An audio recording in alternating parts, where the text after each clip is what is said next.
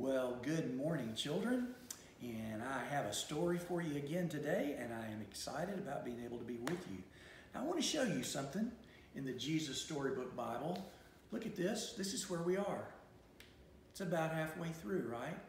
You know, the Bible has 66 books in it, 39 books in the Old Testament, and 27 books in the New Testament.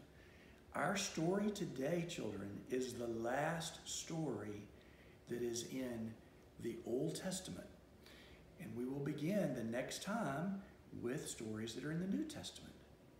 This is a really important story. It is called Get Ready. Let's see.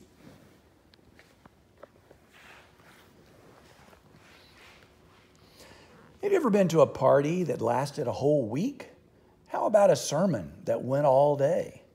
Well, that's what happened to God's people after they came home from being slaves. They had forgotten how God wanted them to live or who they were supposed to be, so Ezra and Nehemiah read them the rules God had given Moses. But something odd happened.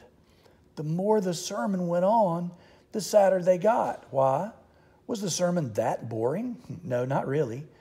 It was strange, you see. As Ezra read the book of rules, it worked like a mirror. It showed them what they were like, and they didn't like what they saw. They saw that they had not been living the way they should. They saw that they were cruel and selfish. "We've blown it," they cried.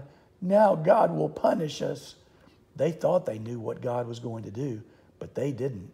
Of course, they might have picked up a clue from Ezra's name, which means, "Help is here," and an even stronger one from Nehemiah's name, because his name means, "God wipes away our tears."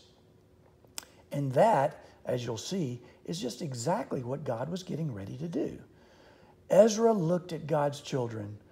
Great hot tears were welling up in their eyes and streaming down their cheeks. He stopped his sermon mid-sentence and shut the book. "We're having a party," he shouted. And so that's just what they did all week long. God wants us to be happy, Ezra said. All day they listened to stories about the wonderful things God had done for his people. How he made the world, how he gave a special promise to Abraham, how he rescued them from slavery, how he spoke to Moses and showed them how to live, how he brought them to a special land, how he rescued them no matter what, time after time, over and over again, because of his never stopping, never giving up, unbreaking, always and forever love. They remembered how God had always, all through the years, been loving his children, keeping his promise to Abraham, taking care of them, forgiving them, even when they disobeyed, even when they ran away from him, even when they thought they didn't need him. Then God told his children something more. "I can't stop loving you. You are my heart's treasure, but I lost you. Now I am coming back for you. I am like the sun that gently shines on you, chasing away darkness and fear and death. You'll be so happy. You'll be like little calves running free in an open field. I'm going to send my messenger, the promised one, the one you have been waiting for, the rescuer. He is coming, so get ready."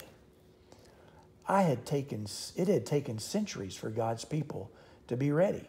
But now the time had almost come for the best part of God's plan. God himself was going to come, not to punish his people, but to rescue them. God was getting ready to wipe away every tear from every eye, and the true party was just about to begin. Now, children, that's really exciting. And you know, that true party is called the New Testament, and it's the story of God's great rescue plan. And we'll talk more about that next time. Have a great week.